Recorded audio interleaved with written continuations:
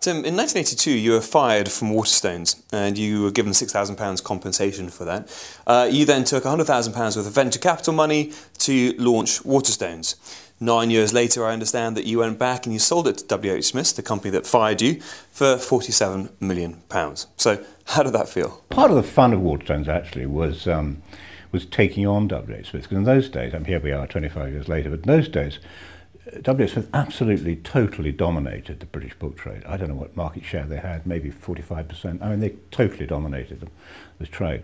And one of the greatest bits of fun of the whole thing, both for me and all for the staff, was to take on W.H. Smith. And we used to open as close to them as we possibly could, because in fact in one time we did one beside them, one right across the road, because we knew we were better and we knew we would irritate the hell out of them. But how did it feel? Well, it felt great. And in fact there's a tiny story in that, because when Smith made their offer, which was a sensational offer at that time, I added 1 million to the price. It was 46, and I added 1 million to it for the insult having been fired. And I must say, hugely to their credit, the Smith chairman laughed and added 1 million to the price. So there was a certain pleasure in the whole thing.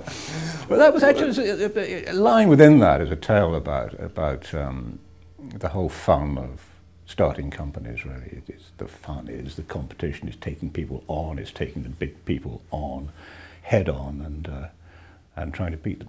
So Tim, why was Waterstones so successful? What is it that Waterstones were offering that W.H. Smith wasn't at the time? But the whole book trade's moved on enormously over the couple of decades since, and we'd have to go back to the early 80s. I mean, Smith's first thing about the book trade in the 1980s is that nobody was allowed to cut the price of books.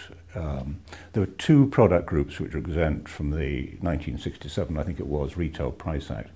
One was books, another one was proprietary medicines. So nobody could cut the price of proprietary medicines, which gave Boots, of course, a huge market share at those times, and nobody could cut the price of books. So when we started to go for Smiths, what we went for them on was the fact that they couldn't cut against us. So both of us had to compete on level ground as far as price is concerned, and we were able to take them on what we knew was a winning ticket, which was wonderful service, wonderful booksellers, hugely greater range of stock, much longer opening hours. We were one of the earliest people to Sunday trade, even when it was illegal. We Sunday traded around Britain, and really challenging councils to close down a bookshop on Sunday afternoon, and very few of them wanted to do that. So just its service, quality, and Smiths were wide open to it. They were very much a huge chain. One of the dangers of Waterstones now, of course, is Waterstones is itself now a huge chain. It's very difficult to keep the standards of.